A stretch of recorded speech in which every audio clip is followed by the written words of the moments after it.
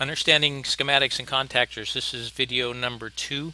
In our first video we talked about how the schematic diagram for relays and contactors are difficult to understand because the schematic diagram shows and depicts the contactors and relays in several different places on the schematic when in fact it's just one device itself.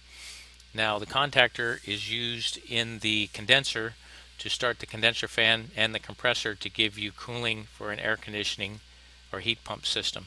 And if it is a heat pump, it'll also start the compressor and condenser fan for the heating mode.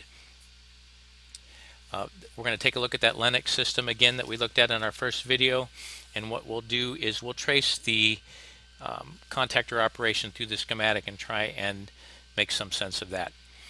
Now remember, our schematic diagrams help us take this big mess over here and turn it into a nice road map to follow and understand what's going on.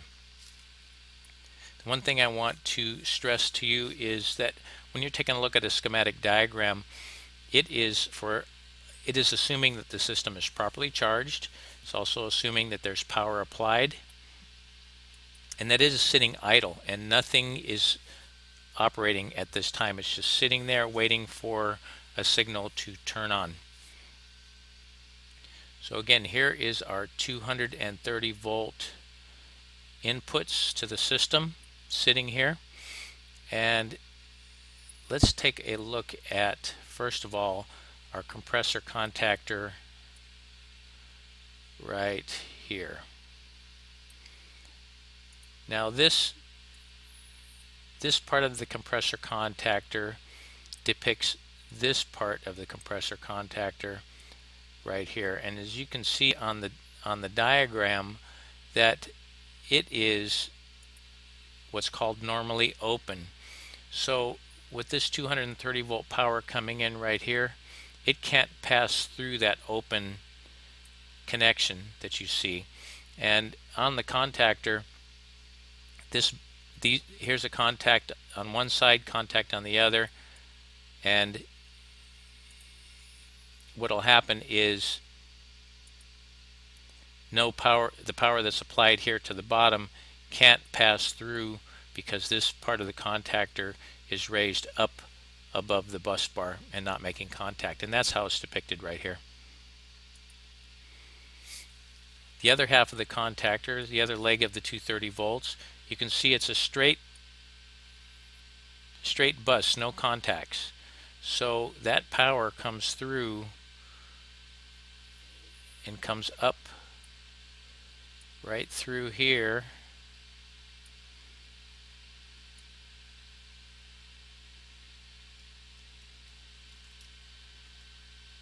to the fan motor, but nothing is operating because the other half of the contactor is open, so that power is just kind of sitting out here on the compressor and the condenser fan motor.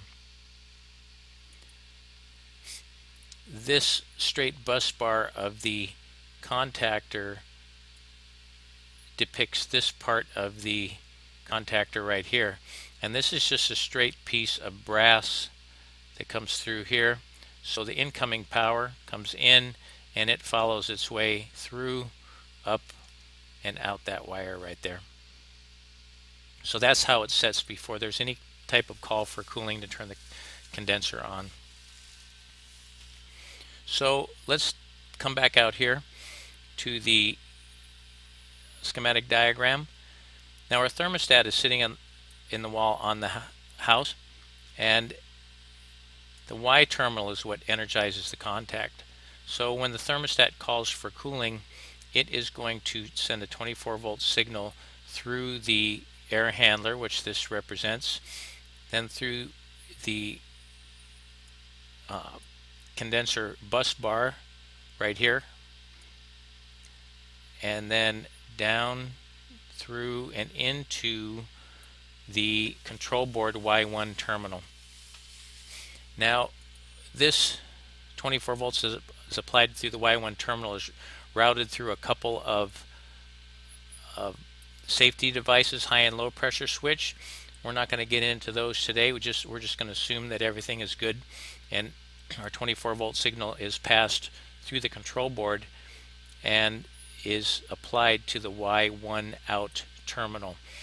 And that 24 volts applied to the Y1 out terminal, as you can see on the schematic, goes to K1, which is the contactor right over here. So that 24 volts coming out comes out of the control board and it goes into the 24 volt coil of the contactor. When that 24 volts is applied to the coil, it is going to pull this contact down, and that passes the power through the contact. So when we have a call for cooling and we have that 24 volts applied to the coil of the contactor, this normally opened contact now is a closed contact. So that 230 volts that's sitting out here waiting to get applied to the compressor and condenser fan will now be applied. Now remember, we talked earlier that this part of the power is already sitting here, here, here, and here.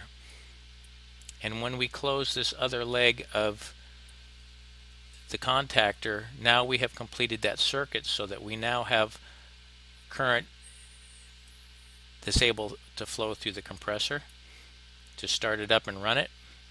We also have current through the condenser fan motor that is able to start it up and run it. And it goes through the fan relay here, which we'll talk about later. So now we have completed that circuit. So that is pretty much it. So what you're going to be looking for is, if you have 24 volts on Y1 out to the contactor coil, you're going to be measuring and looking for 24 volts across the contactor coil. If you have your 24 volts applied, you're going to be looking to see if this contactor is pulled in, and in fact that power is coming through, and measuring to make sure you have 230 volts of power coming out on your contactor. So that is how you start to use a schematic diagram to help troubleshoot and see how each one of these components affect each other.